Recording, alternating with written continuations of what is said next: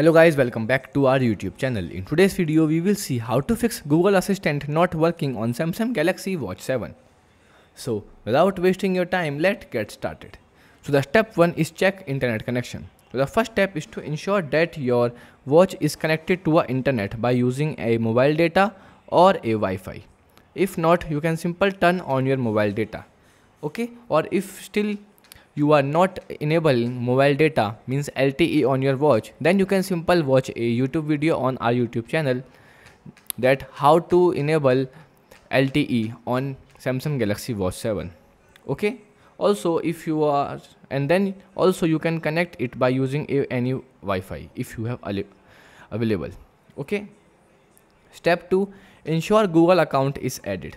So for Google Assistant to work, you need to have a Google account to set up on your watch.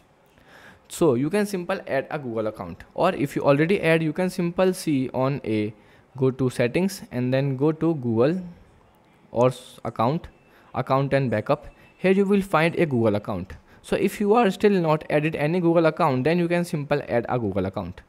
Okay, also you can watch a YouTube video on our channel that how to add Google account on Samsung Galaxy Watch 7.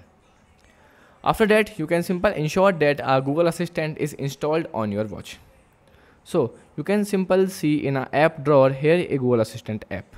So if you are still not installed the Google Assistant, you can simply download it on your watch by simply using a Google Play Store. Okay.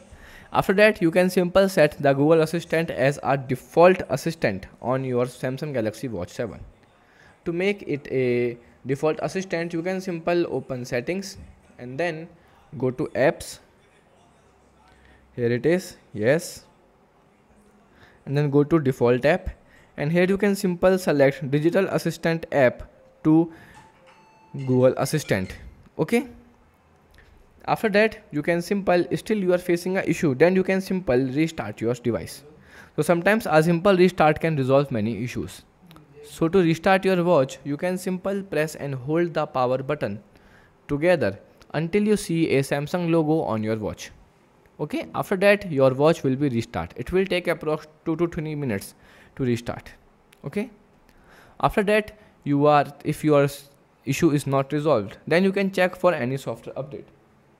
So keep your watch and Google Assistant app updated is crucial for optimal performance. So to check for update, you can simply open the settings and then go to software update, download and install, and here you will find any update is available, so then you can simply install them. Okay, if not and your issue is still facing, then you can simply factory reset your watch. So if all fails, so a factory reset may be necessary. To perform a factory reset, you can simply go to general, then go to reset. Okay, and here they will ask for a confirmation. Before resetting, you can simply back up your important data. Okay, and that's it. So if you found this video helpful, don't forget to like, share and subscribe for more tech tips and tutorial. Goodbye.